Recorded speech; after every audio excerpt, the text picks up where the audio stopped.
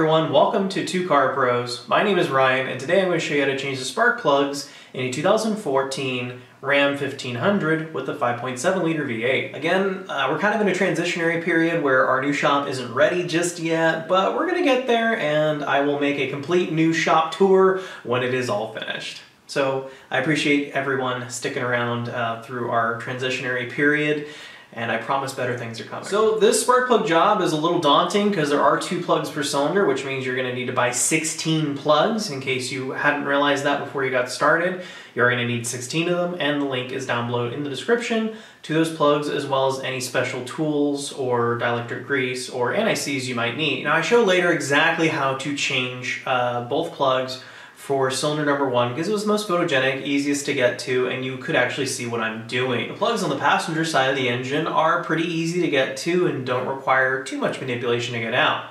However, the plugs on the driver's side, where the brake booster is, are pretty difficult, and there's definitely a trick to getting them out. So I will go over that trick later on in the video. But the process is exactly the same as far as, removing the coil pack and the fundamentals of getting the plug out and putting it back and the torque specs and all that jazz. But there is a trick to getting plugs 4, 6, and 8 out. And I will show you exactly how I worked out how to do it. I can't imagine how else you would do it just because the firewall is so mashed against there, and so is the brake booster and a couple other things. And it is quite the challenge. I will admit you that right away because of the way the truck is designed. The engine is pushed pretty far back into the firewall, so getting tools in your hands and the spark plugs in and out of there is pretty tricky. So there is a bit of a trick to it, and again, I will show that. Doing this repair yourself ensures the repair is done correctly and all the plugs get changed. I can't tell you how many times people will take their car or truck into a dealer or a mechanic of some kind, and they will only do the easy to get to plugs. I will find that sometimes on friends' cars where they had a transverse mounted V6, they only do the front 3 plugs and forget to do the back 3 plugs that are hard to get to, and there are 6 plugs on this engine that are super tricky to get to that a shop might just skip and say they did it, so that way they are pocketing their money. I'm unsure how many hours this job pays, but I'm willing to guess it's a fair amount, and it is in their best interest to not replace those plugs. So doing it yourself ensures that those plugs are replaced, and you are getting the most performance and reliability out of your truck with those plugs being replaced. The plugs aren't too expensive, and you don't really need that many crazy special tools to get this job done. You take this to a shop or a dealer, you're probably paying close to $500, $600 to get this done, and this is not $600 worth of work. So with all that out of the way, let's go ahead and jump in. All right, so to get to our spark plugs, we need to remove this plastic engine cover. In order to remove that, we need to remove our intake tube. And what we can do is grab an 8mm socket, loosen up this hose clamp, and we can remove our mass airflow sensor. There's a little safety you gotta depress with your thumb on the bottom. There we go, you just push on this right here and wiggle her off. And then we remove that hose clamp right there. Also a 8mm. All we have to do is loosen that hose clamp up. There we go. Don't forget your socket. And we can carefully remove our intake tube. There we go. And before we go any further, it's a good idea to take a shop towel or some sort of clean, terry towel or something, and put it in the throttle body just so you don't get any kind of debris down there, and then when you start it, you forget about it, and then it ends up in your engine. It's no good. So then we can remove our plastic engine cover. You just pull straight up with it like this, and just shimmy it off like that. Perfect. So we can remove this tube off of our air box, and that's going to make it into our spark plugs on our left bank a little easier, and you can just bend that right out of the way for you. So what we can do is flick up our safety, just like that, and then on the part where my thumb just is, you can depress that. So what you want to do on this guy is press on that part right there, and you can see that it works this tang, so you can push that down and pull it straight off. Sometimes you can wiggle her off. Get that connector out of the way, we don't need it here anymore. Then we can remove those bolts. Alrighty, so we can grab a 10mm socket and remove our bolts that hold down our coil pack. And they're not on super tight. Remember that when you're tightening them. There we go, there's one. And there is number 2, both bolts out, very cool. So before we remove any kind of coil packs, we're gonna go ahead and get some compressed air.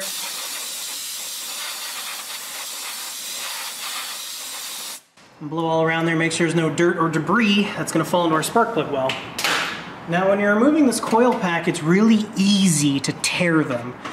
So how you wanna remove them is just straight up and out, the exact angle that it's coming out at on the spark plug well, and just remove it very gently. Inspect it for damage, but these look totally fine, so we're gonna reuse them. So we're gonna grab our 5/8 spark plug socket, we're gonna put it down our spark plug well, and make sure it is fully seated on the spark plug nut. You'll know because you won't be able to turn this freely by hand. Make sure it is fully down on there. You don't want it being half on there and then rounding off that nut. That would be no fun. So we can put a ratchet on there, and always use hand tools when removing a spark plug, never ever power tools.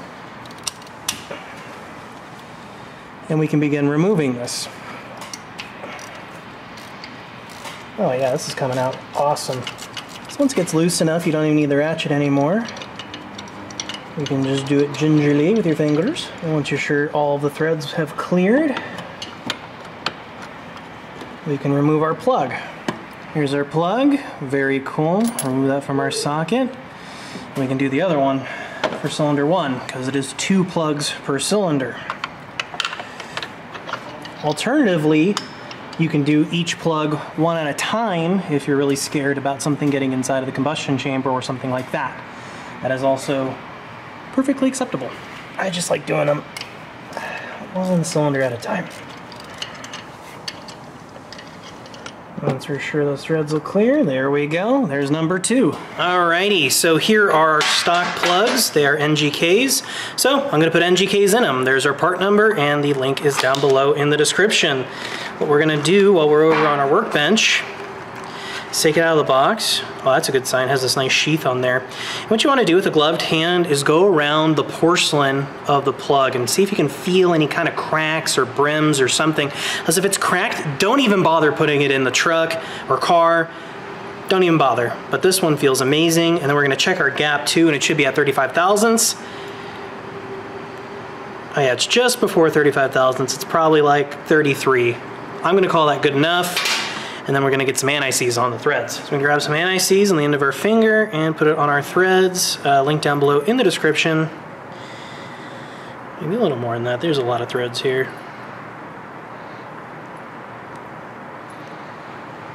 There we go, looking good. So with anti-seize, you just don't want it on the strap or anywhere on the sparking surface. What we can do is take the spark plug and gingerly, now this is where most people crack the plug, is bonking it on the way into the spark plug socket. So just very gingerly drop that in. Oh yeah, just like that. Perfect. Now we can go put this in our engine. So here's where we're working for reference. I'm gonna zoom in. We can drop gingerly now. Gingerly. Drop our spark plug down in its well. And just use your fingers and feel the threads going in, okay? Don't force them. If it gets tight, like real tight all of a sudden, that means you're cross-threaded. Go ahead and unthread it and take it out. You do not want to cross-thread this. That is the wrong idea. So we're gonna get these, okay, so it just got snug on me. Perfect, now I can grab my torque wrench. So we're gonna set our torque wrench to 13 foot-pounds.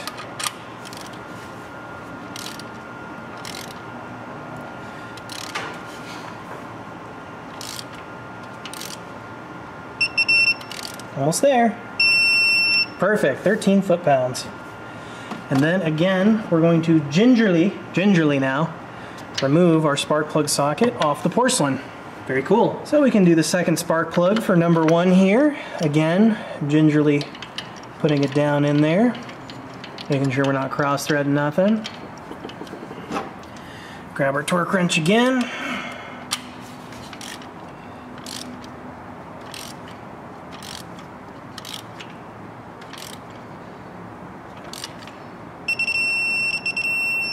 Here we go, on to 13 foot-pounds, and gingerly remove our spark plug socket.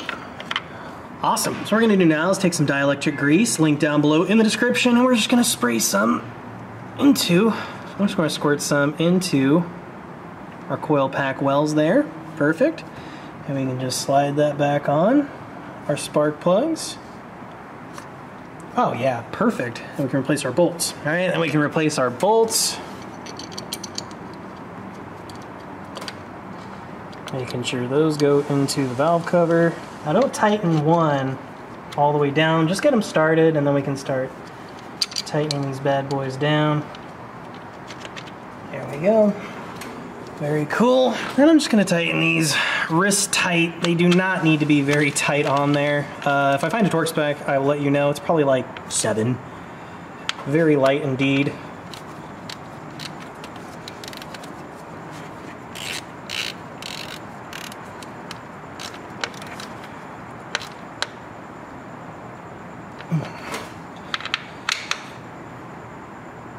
There we go, wouldn't go any tighter than that.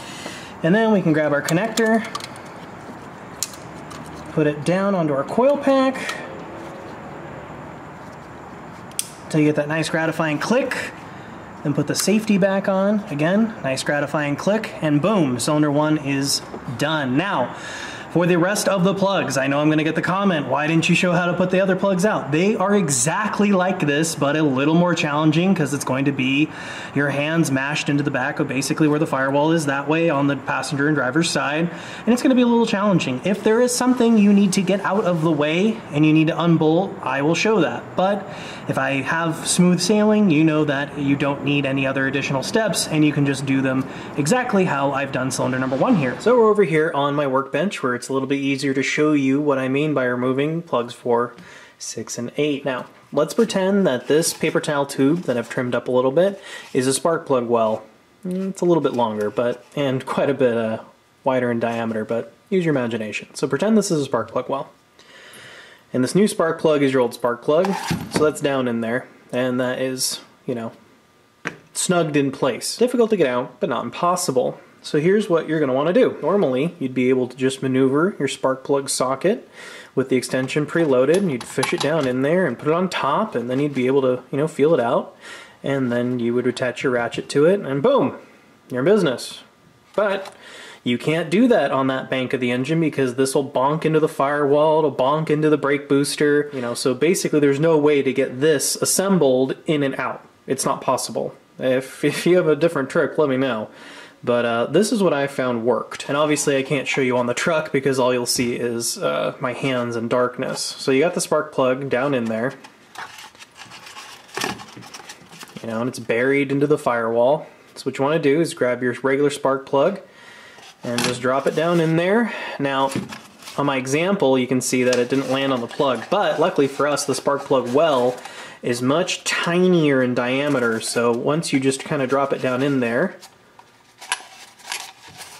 it'll more or less look like this, but in a much tighter, more confined spot. So then you go, okay, well, where does that get me? Well, that gets you just enough clearance to where you can fish the extension around like this, and it's important to have about a 4-inch long extension, and it's really important to have one that maybe doesn't have so much pressure on the release ball here, or the catch ball. And then you feel around down there until you think you're on your spark plug socket, like that, and then push down on it like that. Now you can take your fingers and rotate it. There we go. See, it wasn't on the spark plug perfectly like that. So it was kind of like this, and what I had to do, the spark plug isn't going to move because it's not broken loose yet, is just kind of feel it around and rotate it, feel it out until, there we go, you can feel the spark plug socket get on the spark plug nut like that. And then it'll look kind of like this. It'll just be visible outside of the spark plug well, and then you can hook your ratchet up and break it loose.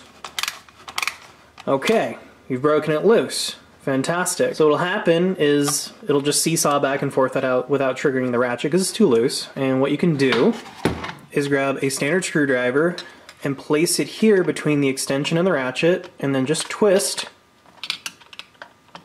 to get that ratchet out of there. And then it should just come out by hand just with your fingers like this. Just keep spinning, keep spinning, keep spinning, keep spinning. And then once you're sure it's out, pull it out. But I can hear you saying it's going to bonk against the firewall, and you're totally right. There is no way to get this out of that spark plug well as an assembled unit. So what do you got to do? Well, you got to bring it up to like this. It's a little harder because you have to hold on to the spark plug well essentially, but you hold it like this. Get out of the way. And then you grab your standard screwdriver, and basically, doing this for instructional purposes, you probably won't be able to hold it just like this, so you might have to do it like this where you can't see anything. You're going to grab your standard screwdriver and push your spark plug socket off of the extension. And then it's going to slide down to the bottom of the spark plug well, and you're going to go, great, now how do I get that out? That's where this tool comes to save the day. This is technically called a magnetic pickup tool, link down below in the description. Of course, I like to call it a Slinky-Doo magnet. So you send the Slinky-Doo magnet down in there, huzzah! And you get the whole thing. How neat's that? That took a little bit of problem solving and is definitely more advanced than a regular spark plug job, for sure. And then to put it back together, you just do it the reverse. So, take your spark plug socket, load it up. You can even load your Slinky-Doo magnet up with it and gingerly, drop it down in there and then fish a screwdriver out with it. I found that it's actually not that big of a drop, so what I did is I just used my finger kind of going along with it and then just slowly let it down there. It only dropped maybe ½ an inch until it's at the bottom of the well, and then you just grab your extension, feel it on there. Now look, you don't have to like press the extension on there to get it to work. You can just have it on there before the catch or the safety, that little ball there, activates. You don't necessarily need it in place. So if you have an extension that's maybe missing one of these, or maybe is really worn and it's really easy to take the socket off, maybe that's the way to go. So what you can do, or at least what I did in my case, is I used the extension, fished it down in there, just had it fit on there, and what I did was I turned it to the left a little bit just to make sure that it is centered on the threads of the head for the combustion chamber, and then I slowly span it clockwise to feel the threads. Now if the threads aren't going on and it feels weird or it feels tight way too quick, take it out. It's cross-threaded, 100%. So take it out, feel it back around, and then you'll feel it. It'll kind of get a little tighter, a little tighter, a little tighter, and it'll feel good. The threads will feel excellent going in there. And then once the threads are on properly, you can push the extension fully on if you want, or not. It doesn't matter too much. And then you can continue tightening it until it is at full finger tightness you can do. And then you grab your ratchet or torque wrench. And then you can tighten it down just like you normally would. Ooh, nice and tight. Now, what you want to do, this part's really important because you don't want to crack the porcelain that's on there. And, how do you do that? Well, again, same trick. You very gingerly pry your ratchet off. If you can do this with your fingers, I'm impressed. I have to use a screwdriver. And then you're going to feel it kind of go bonk off of the spark plug. So I'm going to simulate that. Bonk off the plug, so the plug is in its well. But then you're bonking against the firewall. That's no good. So again, you want to gingerly, you can even have your magnet in place to catch your spark plug socket like this. Except it'll be down in the well. Sorry, I don't have 3 hands. And then you just push it off like that, and then your magnet prevents it from falling back down further into the well. Now, if for some reason you couldn't negotiate the magnet and the spark plug at the same time, it's not that big of a deal. It'll kind of just look like this down in there. However, you do risk cracking your porcelain, and that is absolutely disastrous. You want to avoid that. So if you couldn't do that, just send your Slinky-Doo magnet to receive your spark plug socket, and then you'll have your spark plug nice and mounted in its hole, and then you can put on your ignition boots with the new dielectric grease, torque down the coil pack, and boom. That is how you replace all of the spark plugs on 4, 6, and 8. You have to do it that way. I honestly couldn't figure out any other way to do it. This was what I figured the quickest and most cleverest. I have a bunch of different angles and swivels and fancy pan sockets and this and that, but this was the best way to do it. Standard screwdriver, ratchet, Slinky-Doo magnet, about a 4-inch long extension. You're going to need different length extensions, different, bubbles and different contours of the car and the firewall. Sometimes a 6-inch long extension's better, sometimes less, sometimes more. I found this one was pretty much the perfect length. So a 4-inch long extension is kind of the Goldilocks of this repair, I noticed, because it ends up being pretty much flush with the valve cover, which is really nice and handy and gives you plenty of room to articulate a ratchet or a torque wrench. So that's how that's done. There's the trick. All right, 16 plugs later, we're all finished. Didn't run into too many problems. I will go over a little trick I found to get to those pesky plugs on cylinder number 8.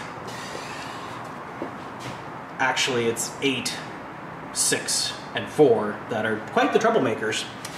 So we can plug our evap tube back in. Alrighty. So when you are replacing this engine cover piece, you see those 2 little holes right there and right there. That's where these prongs, here and here, slide into. Slide this back in there. Aim for the 2 prongs. You can peek down in there. Make sure it lines up. Make sure it goes funk, just like that. And then we can remove our terry towel for our throttle body. There we go. Now we can grab our intake tube and replace this bad boy.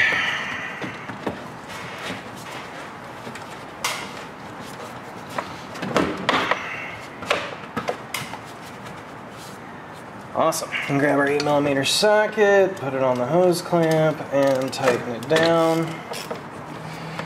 So we can tighten that 8mm hose clamp down. You don't want these crazy Hulk tight or anything, just snug is fine. That's perfect.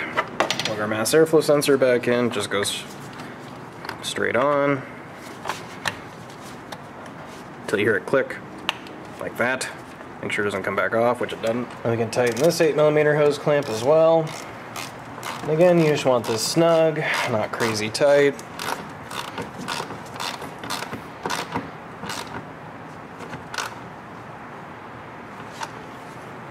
And there we go. And then we can start the truck to make sure all the plugs work.